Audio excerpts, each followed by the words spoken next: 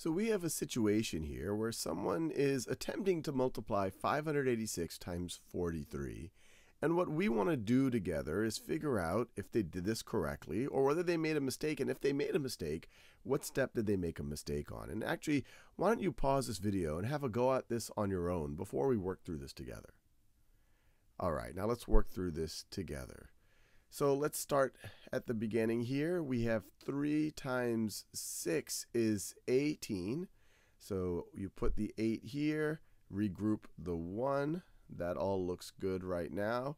Then you have 3 times 8 is 24, plus that 1 that we just regrouped is 25. Put the 5 here, regroup the 2. All looking good so far.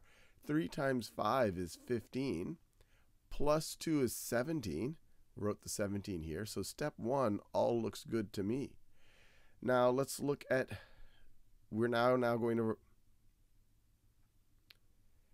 now let's move on to the 4, which is really a 40. So we're going to put a 0 right over here.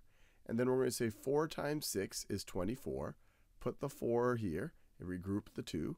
4 times 8 is 32, plus 2 is 34. Put the 4, regroup the 3.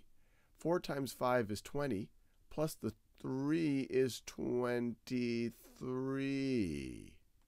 So it looks like a mistake was made in step 2. And of course, step 3 is going to break down because they forgot to put the 3 right over there. So definitely a mistake, and the mistake is in step 2.